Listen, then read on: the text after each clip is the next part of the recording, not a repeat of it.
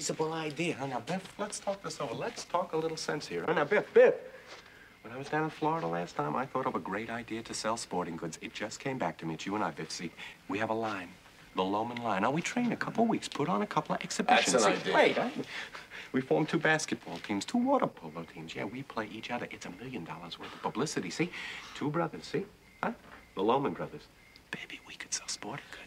That is a $1 million idea. Marvelous. I'm in great shape as far as that's concerned. And the beauty of it is, Biff, it wouldn't be like a business at all. We'd be out playing ball again. That's what I was talking And you wouldn't get fed up with it, Biff. See, it'd be the family again. Like the world, you guys together could absolutely lick the civilized world. I'll see Oliver tomorrow. If we could work that out. Oh, I think everything is great. Stop interrupting, but don't wear a sports jacket and slacks when you see Oliver. A business suit and talk as little as possible, and don't crack any jokes. Hey, he did like me. Always liked me. Oh, he loved you. Will you stop?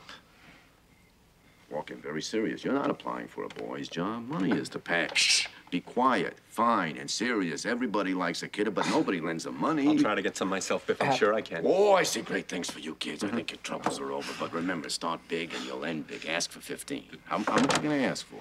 Gee, I don't know. Oh, and don't say G. G is a boy's word. A man walking in for $15,000 does not say G. Well, 10, I think, would be Don't top be so though. modest. You always started too low. Walk in with a big laugh. Don't look worried. Start off with a couple of your good stories to lighten things up. It's not what you say, but how you say it. Because personality always wins the day. Oliver always thought the highest. Will you let me talk? Dad, stop yelling at him, will you? I was talking, wasn't I? Huh? I know, I just don't like you yelling at her all the time, and I'm telling you, that's all. What, are you taking over this house? Oh, Willie, he didn't mean... Don't take a side all the time, damn it! Stop yelling at her.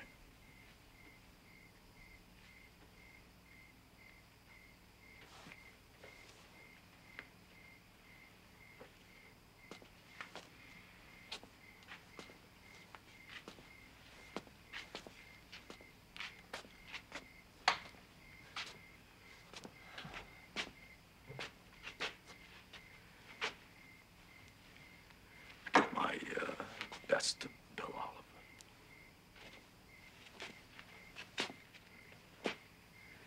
He may remember me. Why did you have to start that? Did you see how sweet he was as soon as you talked hopefully? Go up. Say goodnight to him. Don't let him go to bed that way. Hey, come on, Biff. Let's buck him up. Please, dear. It takes so little to make him happy.